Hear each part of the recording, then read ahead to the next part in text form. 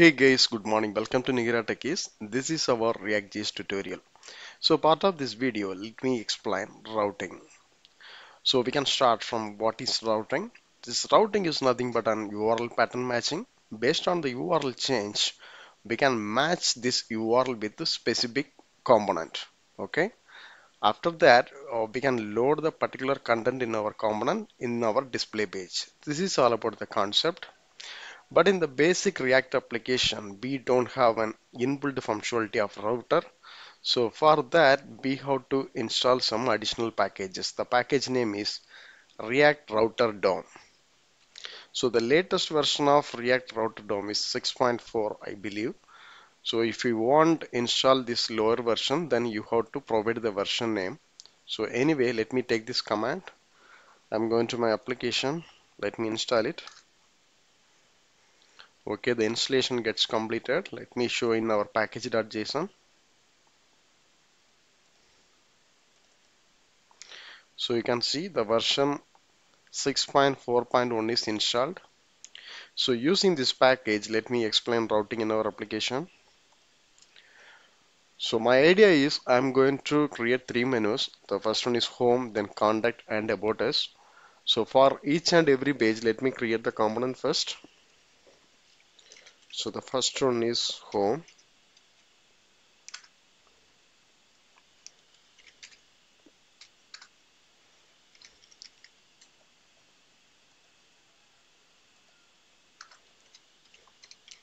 Here I'm going to use one h2 tag.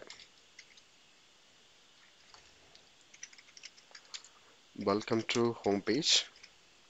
So the similar way I'm going to create two more components. So the next one is for contact.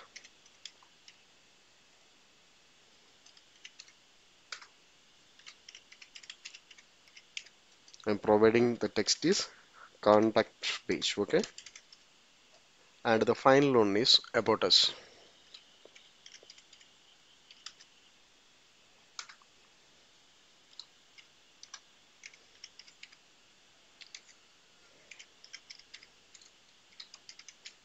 Okay, we have created all our components, and one more component is required for having all of our menus. So the component name is app header.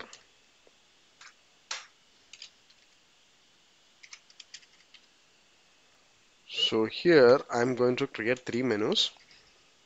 So the first one is home, and the second one is contact, and the third one is about us. So each items have this href,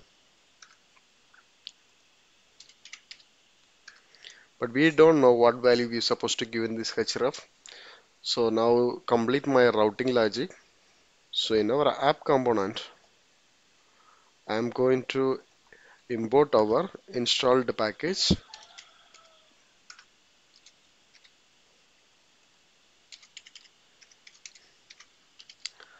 React router DOM.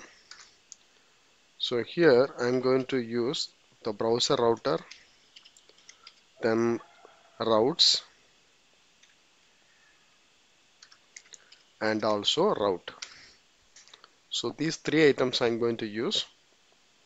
And also let me remove the existing content here.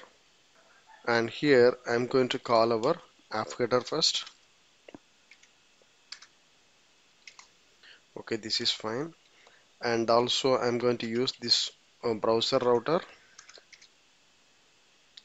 So let me move this app header inside our browser router.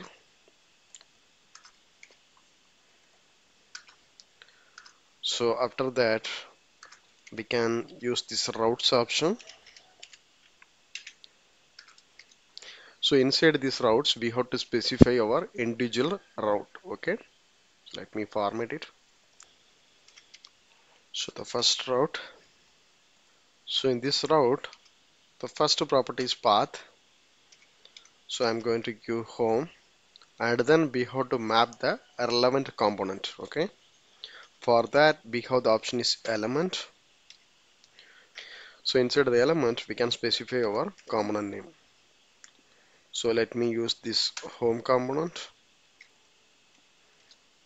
Okay, we have done. The similar way I'm going to map our two more components, I mean two more routes. The second one is contact.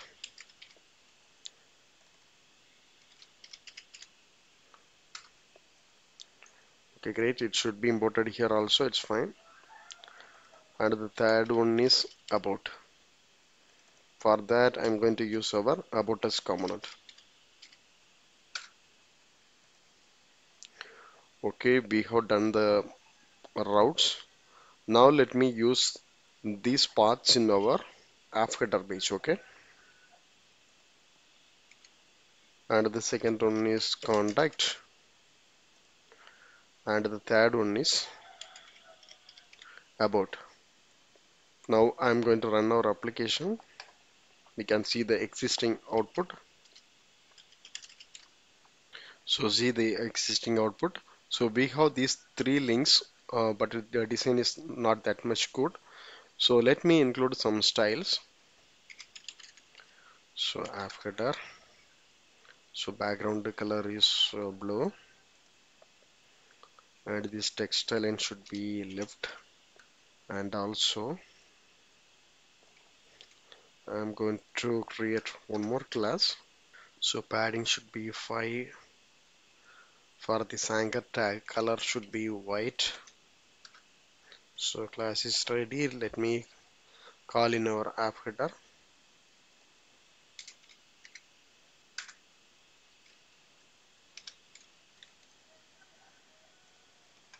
Okay, see now it's somewhat better. Okay, you can see this menu and there are three links. So now I'm going to click this home. See now the home, the URL is changed, and also you can see this text from our home component. Welcome to home page. Next, the contact. So it's showing this contact page. Now I am clicking this about us. So it's showing our about page. So but the problem is, if you clearly noted, when I am clicking this link, so the page is completely refreshed. Okay, it will create some performance issue. Currently we don't have that much data, so it's loaded fine. Otherwise, for every time it's refreshing the page, it's not the fair option. So for that, we have the one more option. So instead of using this anchor tag, we can use this link option. So it's also provided from our React router DOM only. So let me use that controls. So for using this one, first we have to import it. So Reactor router DOM and link. Okay. So let me use this link tag here.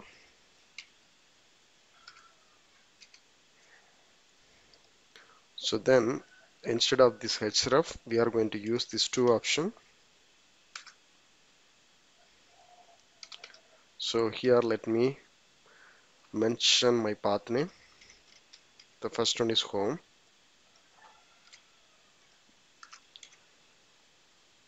and then contact.